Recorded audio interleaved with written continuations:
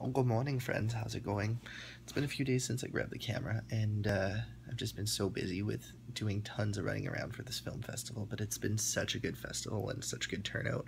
I've had the opportunity of hosting David C. Jones, which has been such an awesome opportunity to kind of get to find out the behind the scenes behind some of the short films and stuff, and how things work in a more deeper understanding of the industry, and it's given me a new appreciation for film.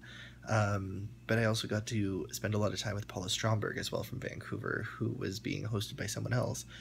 But we did a tour of the WAG, the Winnipeg Arts Gallery, and saw Olympus, which was tons of old stone statues. I think I talked about it already. I don't really remember, but it was really, really cool. Wednesday, we did a tour of the legislature, which is beautiful and I love it. And then we did lunch at the Forks, and then we went to the Canadian Museum of Human Rights. And I totally want to go back because there's so much to see and just not enough time to do it. The building's beautiful. So it was a really cool experience to be able to share that with two amazing filmmakers and learn so much about what they do and what their stories are. And the film festival has been going so smoothly. Like everything has been pretty much taken care of.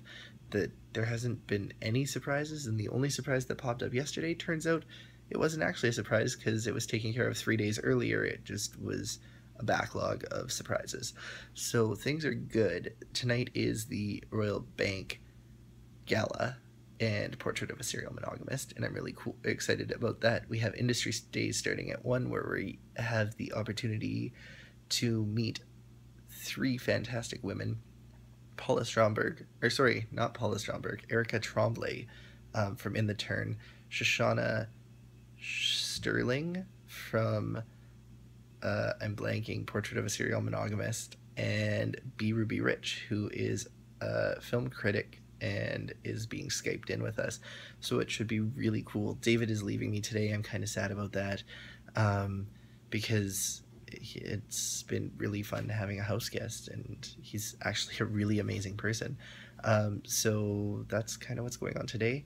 Hopefully I will remember to grab my camera and share a little bit of the film festival with you today, but I am going to say goodbye because we are going for breakfast. So have an awesome day, and I hope I see you at Real Pride. Okay, bye.